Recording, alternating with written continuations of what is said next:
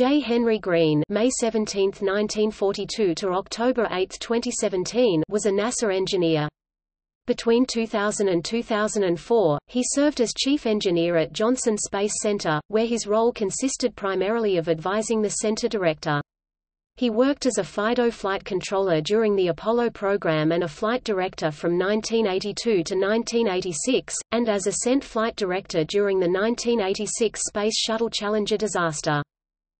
Greene worked for 4 years as a manager on the International Space Station project and received several awards for his work, including the NASA Distinguished Service Medal. After his retirement in 2004, he served as a part-time consultant on the Exploration Systems Architecture study. NASA Associate Administrator Rex Geevden described him as a famous technical curmudgeon in the agency.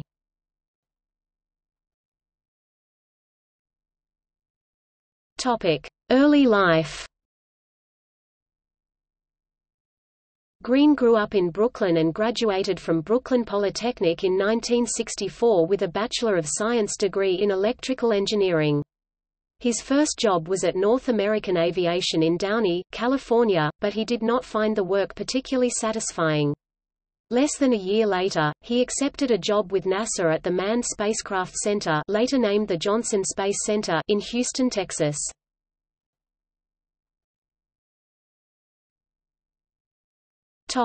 Apollo program.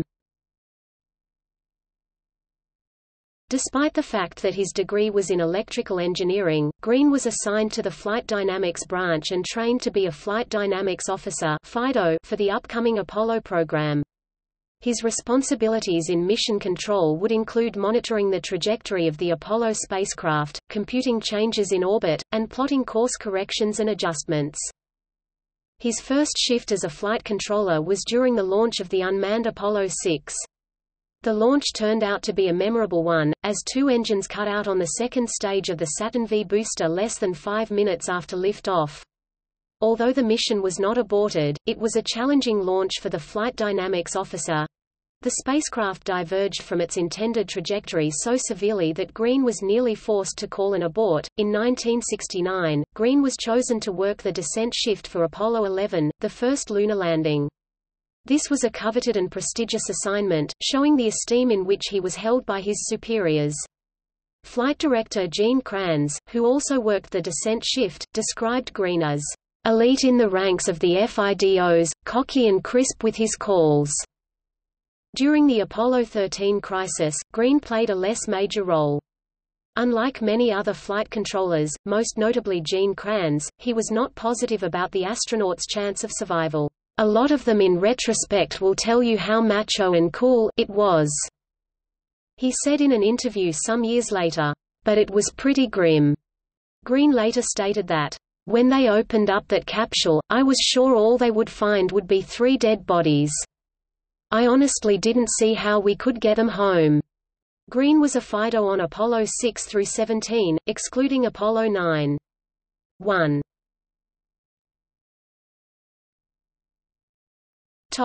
Space Shuttle program.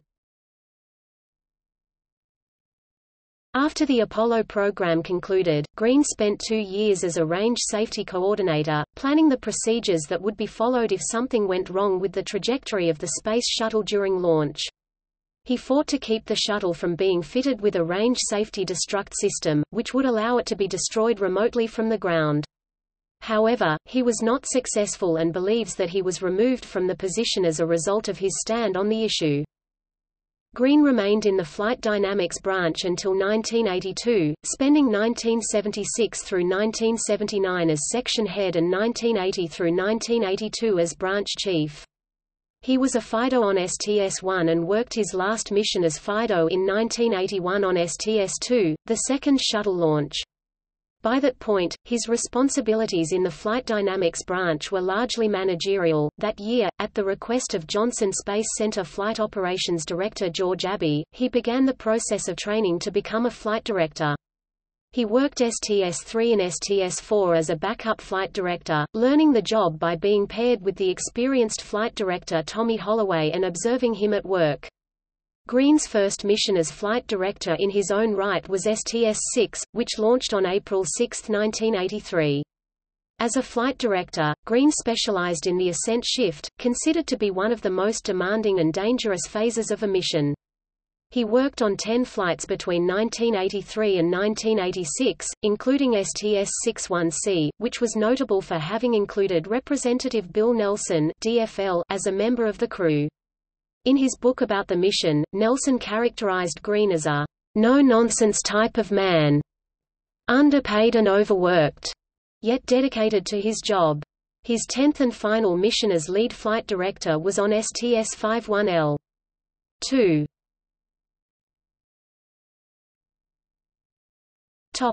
Challenger disaster.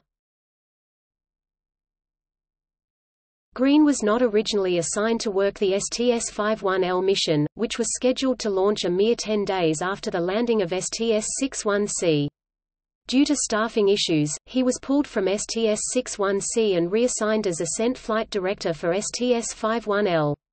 As flight director, Greene was involved in discussion, although by his own recollection, not a lot, about concerns with the cold weather and ice on the morning of the launch. These concerns had been worked primarily during the shift preceding his, and their conclusion had been that the freezing weather was not a reason to call off the launch as far as the orbiter was concerned. While he did have the authority to halt the countdown, he chose to report go to the KSC launch director. In the minutes following the loss of Challenger, Greene's responsibilities as flight director centered on ensuring that data from the accident was properly recorded and preserved, and that incident reports were written up. NASA adopted a policy of minimum engagement with the press in the immediate aftermath of the accident. On the following day, The New York Times noted that neither Jay Greene, flight director for the ascent, nor any other person in the control room, was made available to the press by the space agency. He did, however, appear at a press conference later that day, where he answered questions about the accident. All the data received at Mission Control up to the time of Challenger's disintegration appeared normal, he reported, and he was not able to shed light on the accident's cause.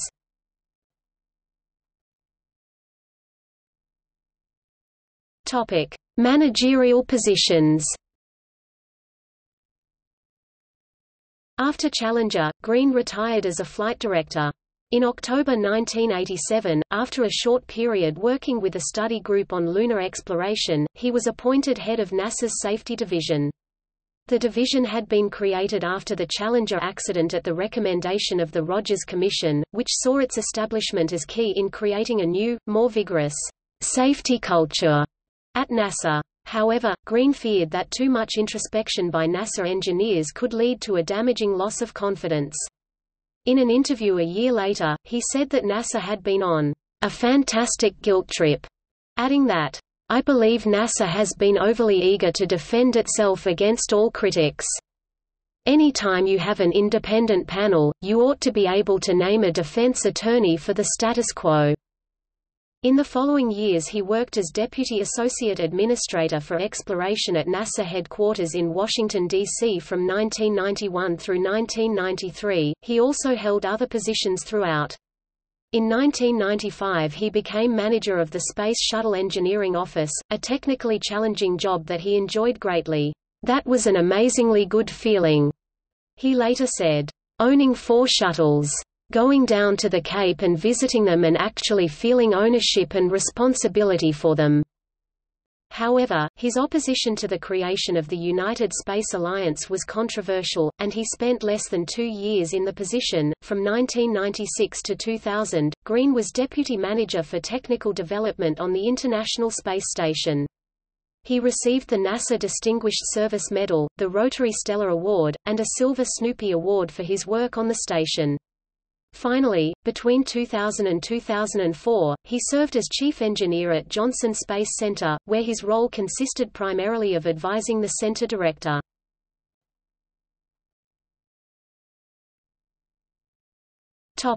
Retirement. After retiring from NASA in 2004, Greene worked as a part-time consultant on the Exploration Systems Architecture Study, which aimed to provide a blueprint for America's return to the Moon and Mars. "We put together a graybeard review team," explained NASA Associate Administrator Rex Geevden, describing Greene as a famous technical curmudgeon in the agency.